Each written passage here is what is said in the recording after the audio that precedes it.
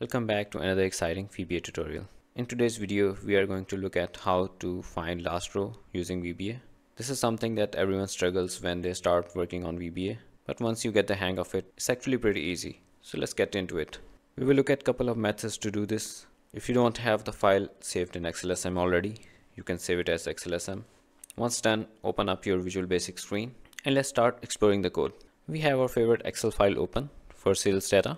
If we look at column A, we have a blank value at row 20. Other than that, the column has all of the values. If we look at column B, C, D, and E, we don't have any missing values in these columns. Alright, our first method will be using end. So let's define a variable, LR as integer. LR will store last row. And what you can do is, let's say we start from range A1 and then we go to the end. So it's similar to what we do in Excel. Let's say I do control down key and this takes me to the last row. So let's replicate this in VBA. So range A1. So basically this is selecting range A1. Then it says end, and then you have a bunch of options. You have Excel down, Excel left, right, up. We can select down for now, and then we access the row for it. So this is basically we can go to the last row and then save the row in it. And then what we're gonna do is we can say debug.print. We can actually do debug.print right here. Okay, press F8 to step into the code, run it, and you can see you have row 19 here. So the problem is that we have a missing value in column A, which is the row 20, which means we cannot really use this method to find our last row. The second method is pretty much similar, in which we come from bottom to up. So let's try it. I'm going to give this the last row, so 1048576, and then we use Excel up instead of Excel down. Okay, so this method works. The reason it works is because it's coming up from bottom, and as soon as it finds the non-blank cell, it stores this row number in there. Alright, so the third method we can use is using used range property. So let's do that.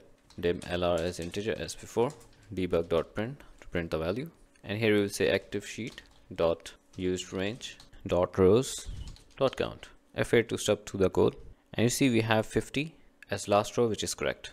Alright, so for our fourth method we will use the find function. This find function is similar to what we do in Excel. So let's say we press Ctrl F. The find box that opens up, we will do something similar in Excel VBA as well. Back to Visual Basic.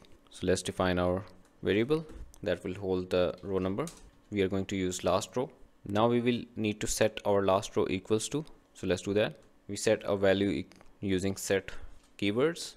Then we put the variable name and then we put equal, and then it says equal to whatever the value you put it. So we say active sheet dot cells dot find. This is basically replicating the find method of our Excel. Since the parameters we are going to give are not in exact sequence, so we can just give name variables. So we can put them in any sequence. So the first parameter is the value we need to find, which is a static. A static finds any value, and then we give search direction as Excel previous. After that, we will need to enclose this in an if block. So if we say if not last cell is nothing, so basically it's saying is that if there is some value in it, then store the value in last row and end the block. So let's test it, and you can see last row holds 50 as the row number, which is correct. For our last and fifth method, we will use special cells. So let's add it here. As before, we will declare our variable, and then we put it equals to last row equals active sheet dot cells, and here we will use special cells. Within it we have a bunch of options. So for example XL, so we will use Excel cell type last cell, and then we will store the row for it. Okay, F8 to step into the code, and you can see we have 50 as the last row, which is correct. Alright, so this wraps up different methods of finding last row. Choose the method that suits your specific scenario and preferences. Each method has its own advantages and may be suitable in certain situations. This wraps up the video. I hope you like the content. Till next time, happy coding.